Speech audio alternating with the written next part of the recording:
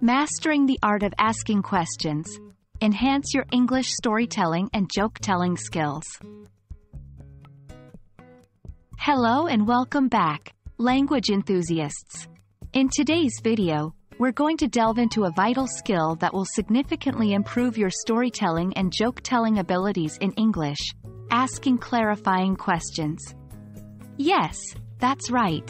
It's not only about sharing stories or jokes, but also about engaging with your audience and making your narratives even more enjoyable and interactive. Imagine you're telling a story or a joke, and you notice some confused faces. Perhaps they didn't understand a particular word or the punchline of your joke. Now, this is the perfect time to use clarifying questions. Clarifying questions are tools that can help both you and your listeners. They ensure your audience is following along, and they give you an opportunity to explain things better or add more details. A good clarifying question is simple, open-ended, and directly related to what you're discussing. For instance, if you're telling a joke about a funny incident that happened at the beach and you see some puzzled faces, you might ask, "Is everyone familiar with the term lifeguard that I used?"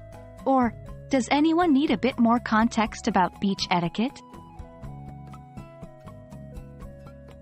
Now, let's look at some examples of clarifying questions you could use in your storytelling or joke-telling.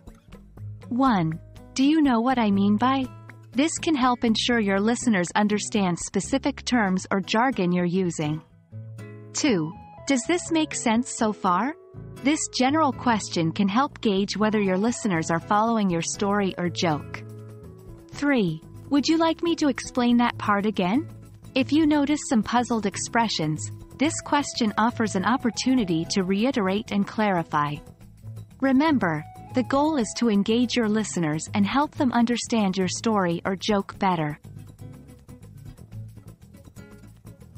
After asking your clarifying questions, it's essential to pay attention to the responses you get and incorporate them into your storytelling or joke-telling. If someone didn't understand a term, take a moment to explain it. If your listeners are lost, back up a bit and recap what's happened so far. This way, you'll ensure everyone's on the same page and enjoying your narrative. That's it for today, storytellers and jokers alike. Remember, effective communication is a two-way street. By asking clarifying questions, you not only make sure your audience understands your story or joke, but also make them feel involved and valued.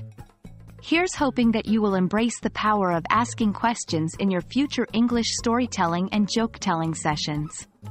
Until our next video, keep practicing and stay curious.